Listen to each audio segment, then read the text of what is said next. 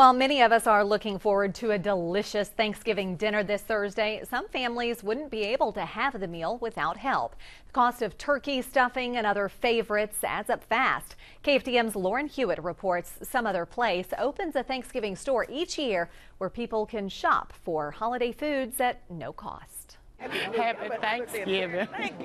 Beatrice Williams is shopping for Thanksgiving food to prepare for her 6 grandkids. Yeah, very happy. I already have special orders.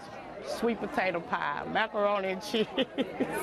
Favorite foods they might not have been able to enjoy. It's all in the mix now. I'm able to do that thanks to Some Other Place.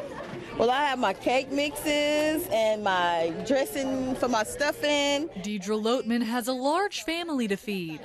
Actually, I really don't know. If it hadn't been for Some Other Place to help me out, I don't know what I would have done. Yeah. More than 900 people applied to shop at the Thanksgiving store. About 700 were accepted. We have had an overwhelming response to our application process for Thanksgiving this year.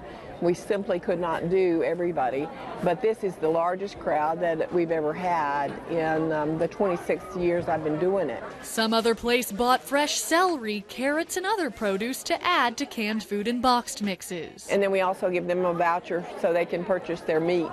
Williams says she's just happy her grandkids will have a Thanksgiving. Everybody will be able to eat. Everybody will be able to eat with no problem. So I'm blessed. I'm blessed.